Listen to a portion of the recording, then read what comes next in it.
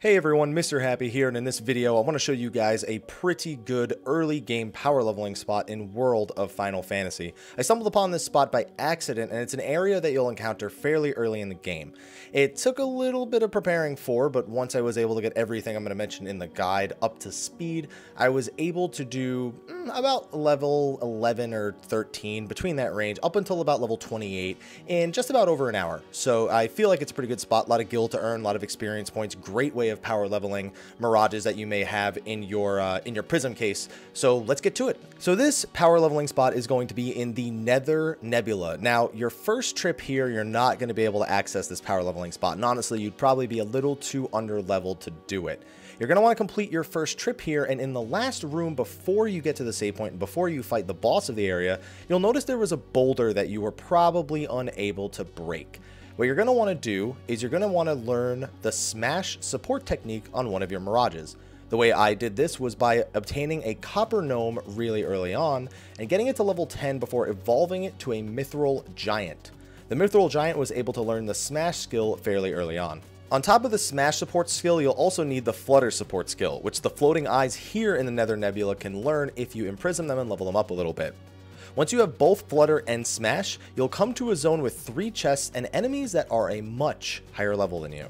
Simply put, these are the same enemies that are in the rest of Nether Nebula, but a much higher level. And that being said, they are all pretty much weak to the wind element. So basically, you want to stack up on wind elemental attacks and farm the heck out of them. The easiest way I found in order to grind these enemies was to use the Valefor Mirage, which you can catch fairly early on in the Colosseum. It's not a pre-order DLC boss in the Colosseum or anything, so anybody should be able to do it as long as you can complete the low-level battles there. Even with Valefor and some of the other Mirages, it's still fairly difficult when you first get there, but it grows easier and easier to level here as Valefor and your other characters level up more.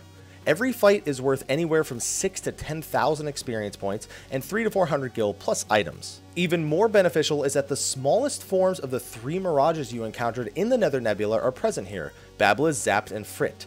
This means that regardless of which one you chose to fight and obtain earlier, you can catch the other 2 here, though their spawn rates are very, very low. And I just did this for a little bit over an hour. I was able to go up until about level 26 to 28. It really starts to slow down once you get to about level 26, but honestly, it's great for power leveling low-level Mirages, even by just having them in your inventory and not actively using them in combat. It's probably going to be my go-to spot for the rest of the game to get Mirages caught up to a more recent level. Of course, later on in the game, I could just throw them in my inventory and let them get some passive experience, but this was a nice place to do at the earlier points of the game, especially considering how many Mirages I have in my prism case that are unleveled at this point. And that's my guide to early game leveling in World of Final Fantasy. Are there any spots that you found that are before this, or even are just after this, that are pretty much equivalent? Let me know in the comment section of the video below, and I'll be sure to make more leveling guides when it comes to World of Final Fantasy. Be sure to like, favorite, subscribe, and share, and stay tuned for more World of Final Fantasy videos on my channel. Anyway, thank you for watching, and until next time, take care.